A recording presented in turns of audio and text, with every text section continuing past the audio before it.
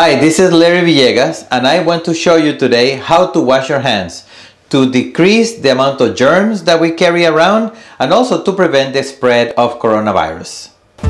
To wash our hands better, first of course, we open the faucet, our hands become wet with the water, of course, we get soap enough to wash our hands, clean them very well, produce some foam if necessary.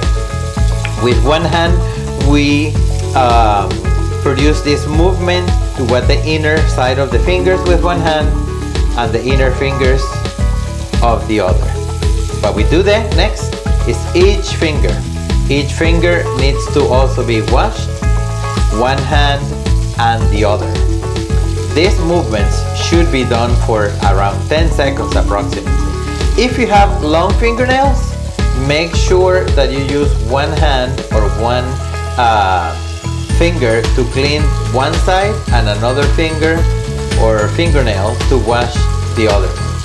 Once we finish that, we can do this sound with this movement as well to make sure that there is nothing left. And once we do that, we wash our hands again, we get rid of the soap, we wash them thoroughly with water, and once that is finished, then we go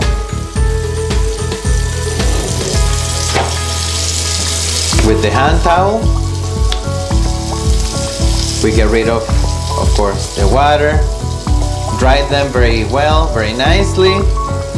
And with the same little towel that we used, we close the faucet and we discard it. Thank you very much. This is again Larry Villegas. Wash your hands.